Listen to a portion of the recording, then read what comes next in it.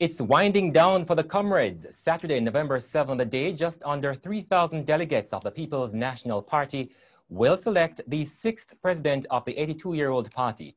Mark Jefferson Golding, the 55-year-old St. Andrew South Member of Parliament, will be on the ballot. But can he beat the St. Anne Southeastern MP, Lisa Hanna? Hello, I'm Damian Mitchell, and thank you for joining us for this special Gleaner Editors Forum. Joining us via Zoom, PNP leadership aspirant, Mark Golding. So, Mr. Golding, let's start right there. Can you beat Lisa Hanna?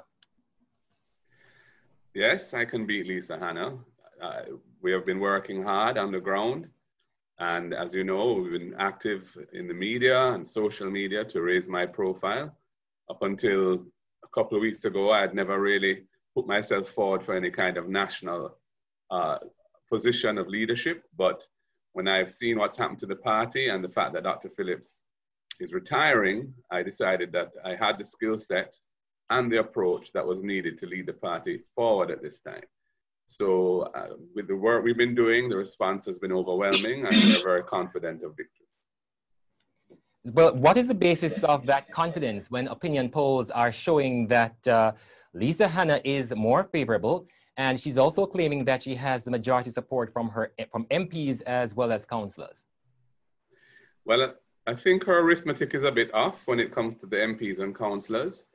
But the main point is that the polls that you're referring to were done prior to my entering the race. So it was at a time when I was really just one of many who are senior in the party, but wasn't really being considered for leadership.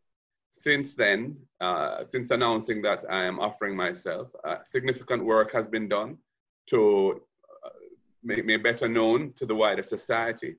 I've been, on numerous media engagements, and social media has stepped up, and I expect that the next poll, when it's done, will reflect the results of that effort. So, and as you know, it's not about a poll anyway, it's about who the delegates want to choose to lead the party. And the delegates are seasoned political individuals who love their party and will be making the choice that they think is best for the future of the party. So, well, they say a day in politics is a very long time, but you just have about 2 weeks left on the ground. Where are the areas you're focusing on now in respect of delegate support? The entire island. We're not leaving anybody out. I've been meeting with delegates across the island, and those meetings will continue, and obviously making phone calls and so on, touching base. And that is a basis on which we're able to assess how we stand currently. And that is why I'm able to tell you I'm confident of victory, because we are in touch with the delegates and we have analyzed the responses and so on. And so that is the basis of our confidence. Well, you were a key figure in Peter Bunting's Rise United campaign. Are you being burned in any way by the sting of Bunting's failed leadership bid 13 months ago against Peter Phillips? The approach I've been taking to the campaign is to stress the need for unity in the party. And we have put that unity into practice already. So if you look at the team of persons who are supporting me at the senior level, we have many persons who are not on the same side as me a year ago in that contest. As far as I'm concerned, and I think as far as the party should be concerned, that contest ended in September last year and is no longer relevant to what we're doing now. What we're trying to do is choose the right leader to take the party forward in unity. And in the team that I've compiled, my campaign chairman, my communications person, my road manager, and many, many others are all persons who last year weren't on the same side as I am. So I don't feel the legacy of that contest is really affecting me adversely at this time, no. I note your word that has ended, and so it should not be a feature now. But in reality, it really is, though, Mr. Golding. How are you seeking still to address those issues lingering since 13 months ago? Well, first of all, the message that I've come forth with is one that says that contest is at an end, which is a fact, and that there is no point or purpose or benefit from trying to carry those issues forward. The rise and the one PNP are really historical issues, but are no longer relevant in the party. So I've been saying that, and I've said we have to embrace each other with respect and love for each other as comrades, and really bring the party together under one big tent so that we can rally around a common purpose and move forward together. And that's the message, and it's been resonating well. And that is why, you know, so many persons who were not on the same side as I was last year are now supporting me. Many people, senior persons as well. So I'm very confident that the legacy of that contest is really the historical memory of it. But in terms of how we move forward as a party, it's a new day, a new era, and it must be built around unity. Well, have you a space reserved for your inner circle for Peter Bunting, if you should become the next president of the PNP? Peter Bunting is my close friend, my business colleague for many years. I want him to play a role in the party in the future because he has abilities and well recognized as such. He will be one of many who will play a role, I hope. I don't have any specific position for him in mind. We haven't discussed that. He's supporting my campaign. He wants me to go forward, and he's encouraged me to do so, but not as his proxy or his agent, but as Mark Golding, an individual with experience, with competence, and with integrity, who is delivering a message of hope for the party, and one of unity, and one of rebuilding the organization, strengthening our communications, strengthening our finances, and building the party to the point where we can resume our mission in Jamaica House. Well, Norman Horn has indicated that he will not be taking up the Senate appointment just yet, saying that he hopes the new president of the People's National Party, who eventually will become opposition leader, will do so. And in fact, he wants to give that person the free rein to make that appointment. Are you considering, if you should be elected PNP president, to appoint Norman Horn, or will that be a Peter Bunting seat for you? I'll make that decision when the time comes. There are a range of factors at play. I don't know who is interested in the Senate and who isn't. And furthermore, there's when we configure the Senate, there's a certain image and range of constituencies that you want to cover. And when I use the word constituencies, I don't mean political constituencies, but rather demographic constituencies. So when the time comes, we'll consider that matter. But just to be clear, you've not ruled out Peter Bunting as a potential appointee if you should become president and opposition leader? I haven't ruled that out or ruled it in. Yes.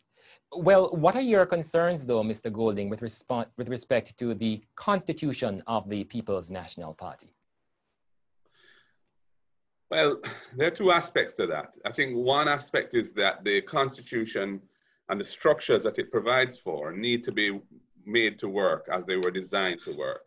And we've seen over the years that we haven't really put enough effort, I think, into some aspects of the structures and making sure that they're delivering what the party needs from them. On the other hand, I think the Constitution needs some reform. And I've already said publicly that one of the things I'd like to see is we move away from a system which is like an electoral college, where groups appoint a person, a member to vote at conference, and we give the franchise, the voting rights, full delegate status to all members of the party.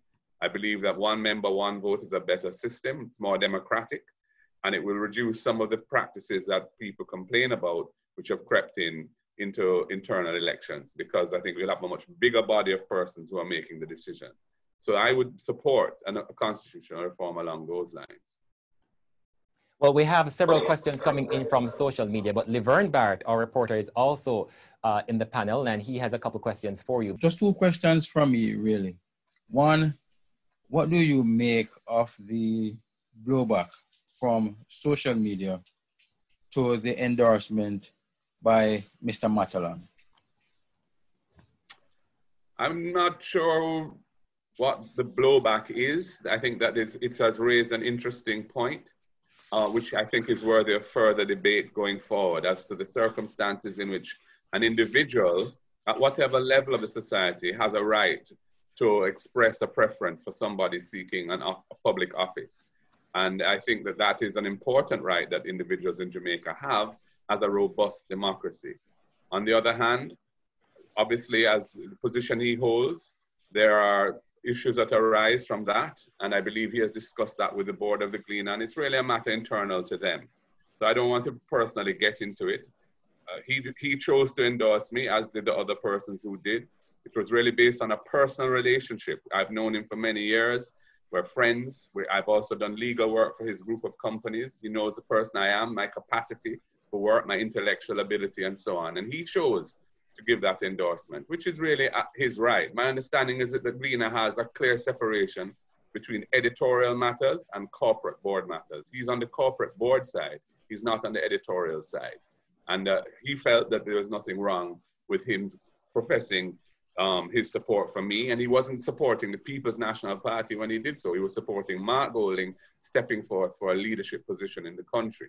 And I think he said even if I was a member of another party, he would have done the same thing because of his relationship with me. Was it requested, the endorsement, or was it offered? I didn't request it. I didn't arrange it, and I didn't request it. Okay, my other question is, in terms, the word has been unity and unifying the party going forward. Are you not concerned by some of the utterances coming from Dayton Campbell, who is supporting you? Just this morning, I read on social media where one person was saying, and I won't go into the details of what was said, but essentially is saying that the comments being made by Mr. Campbell in whatever, I think in social media, really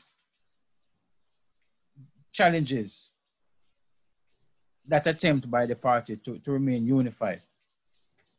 I don't know what specific comments you're referring to, Laverne. The one that I'm aware of was a comment that was made in a meeting, which was reported in another newspaper.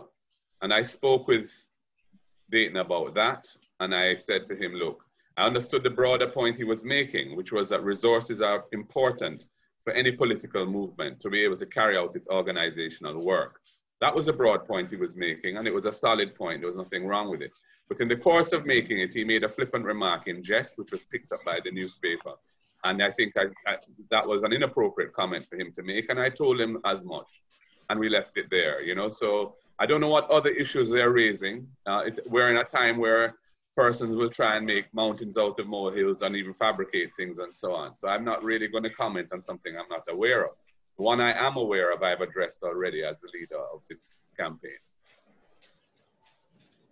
Thank you very much for that, Liver, and thank you very much, Mr. Golding. Here's a question coming in on Twitter from Comrade Richie. He says, what is the plan to engage these 62% of Jamaicans that have given up on the hope that the government works in their interest? First of all, we have to unify the party, because I think of a party that is perceived as not being united is not an attractive organization to the 62%. So the first order of business is for us to deliberately embrace the idea of a family within the party and that we're all moving towards a common purpose.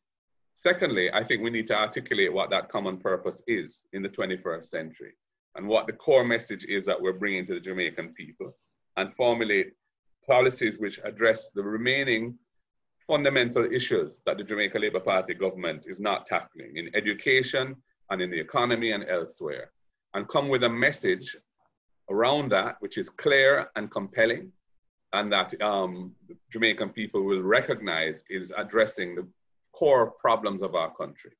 And I think that when we do that, under Mark Golding's leadership, somebody who is regarded as trustworthy and honest, somebody who has a reputation for competence, who has strong relationships in the business community from many years of service and business activity there, somebody who is respected as a professional, and somebody who in his constituency has shown love and care for the people and has built a strong constituency out of what was already a solid PNP constituency. I think at the end of the day, that is what is going to bring the people who have stayed away from the political process back to the People's National Party.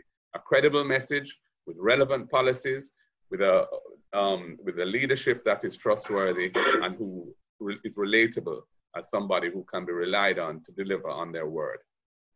Well, let's stick with that a bit, because the matter of what happened in the West, the People's National Party essentially lost the entire West in the September 3 general election. Janet Silvera is online. She is from the West, but just before she comes in, what is your plan to regain the West in particular? We have to really focus on rebuilding the organization of the party, and especially the base. The West is traditionally a strong area for us, but I think that we have not focused sufficiently on ensuring that our party workers are fully motivated and well-trained and educated around the political matters. So we need to bring political education back to the center of the party with training and supported by life skills, so that being members of groups and so on is a dynamic process that the communities in which our base live can see the benefits of being part of the People's National Party. So we need to revitalize the groups, and we need to revitalize political education and training on the ground, and support that process with appropriate incentives and so on, and make it fun to be a part of a group. I think it sounds to me, though, Mr. Golding, that you are having a one-size-fits-all. Are you not concerned that some of the constituencies where the PNP have lost or has lost some traction, there needs to be specific vaccines for those constituencies? Well, you asked me a general question about the West. Yes. So I don't think the West is different from the East or the center in terms of the need to strengthen the organization of the party. Now, in particular constituencies, yes, there may be a need for change of leadership there, or further support from the party, or other matters that may be some divisions that need to be healed. On a case-by-case basis, yes, there would need to be specific actions taken. Very well. Let's turn to Janet Silvera, who is in the West. Janet? Thank you very much, Damian. Good morning, Mr. Golding. Morning, Ms. Silvera. I'm from a city where we have probably the largest number of inner city communities. I would like you to share your vision for the development of inner city communities in Jamaica. And while you're at it, if you could tell me what your experience has been with this in your own constituency, I would appreciate that. That's question number one. And number two, while I'm at it, being the tourism writer at the Gleaner, I'd like to find out from you what is your vision for the cultural industries and the marketing of Jamaican talent in the post-COVID moment. Okay, those are two big questions, Ms. Silvera. So in relation to the inner cities, my experience of the inner cities is that the divide in Jamaica is still real in terms of the delivery of basic amenities and services. So you typically in inner city communities, you find that garbage collection is inadequate. You find that street lighting is inadequate, which enhances a sense of insecurity. Often there are infrastructural challenges around water and sewage and so on. And then often there's not enough investment in the community so that businesses can grow there and try and create a more nurturing environment for small business so that we can have economic development reaching the people in those communities. So my vision for the inner cities is that we significantly increase the investment in housing in those areas. Housing stock is often deplorable, old, and we need to empower residents to fix up their homes and improve their living standards. And in the last manifesto, that was one of the proposals that we had. I think that we need to also strengthen the delivery of those amenities that I referred to, garbage disposal, so people, and street lighting, so people feel that they're living in a community where the state cares for the basic level of living in which any citizen should enjoy. And I think those are vital things. And also we have to really find better ways or more effective ways of delivering the kind of economic support to small business in those communities so that entrepreneurs who are there, and there are many, many dynamic entrepreneurs in inner cities, have more support, whether it be access to finance or technical support to help them grow their businesses. And I've been doing that in my own constituency, and I'm already seeing the results of that. In terms of tourism and the creative industries, Ms. Silvera, I believe we have to strengthen linkages between the wider economy and tourism. And one critical area is around craft, for example. I think that the craft industry needs to be given greater support so that there's more diversity in their product, and some of the traditional craft products are promoted and they have an opportunity to sell into the tourism, into the tourist resorts. We also, I think, need to give more support to the local entertainment industry. I think that we have too many hotels that have been using foreign entertainment, and I don't see any need for that. We can provide very compelling and exciting entertainment packages locally. I think we need to really reconsider allowing foreign entertainers to be the ones providing entertainment services in our hotels. And generally in the creative industries in the country, we need to support them. We need to provide entertainment zones where persons can perform live to audiences, and where we can have a dynamic nightlife around live entertainment. And I think also things like college radios and so on, radio stations, we need to sponsor radio programming with Jamaican music so that in those markets in the US and Europe and so on, they can hear more of the contemporary as well as the older Jamaican music and continue to develop their love and passion for it. So that's a range of some of the things I would suggest need to be done to really enhance the cultural and creative industries and their linkages with tourism. Thank you very much. Time is flying by so very fast. We're almost out of time for this segment of this special Gleaner Editors Forum with PNP leadership aspirant Mark Golding. But I must ask you, Mr. Golding, the rollout of your presidential campaign seems to be so much more robust than that of the PNP for the September 3 general election. How much did you hold back? I didn't hold back anything because, to be perfectly honest, I wasn't anticipating going into any sort of leadership race. So, I was very focused in the general election on my own constituency. I wanted to do well. And happily, I was able to increase my votes by, I think, 1,600 or thereabouts, and ended up with the largest margin and the most number of votes of any PNP candidate. So I was really focused on doing my job as an MP, Damien. I also provided financial support to other candidates who asked for it, and to the Region 3 where I am, which is the King corporate area. I gave them some support, and to the YO, who had asked for some support for them to go out into the field and do their thing. So I did what I could.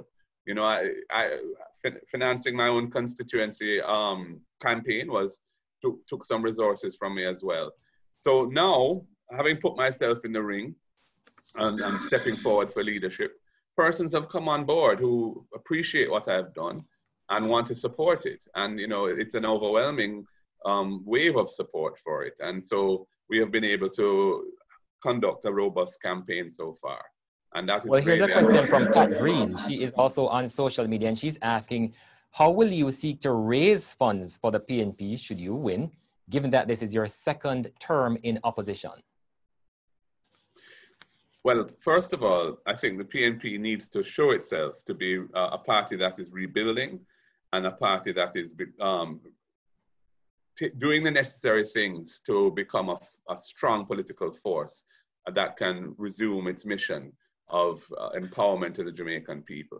So in order to attract financing, you have to show that you have your act together and that you're moving forward in a way that is likely to be successful.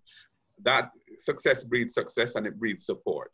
I have strong linkages from years of service in the private sector, in the business community, and I expect to get support from them as we did when I was treasurer in 2009. I'll be working closely with the party treasurer and the finance committee to try and shore up the financial base of the party. We also need to reach out to the diaspora more.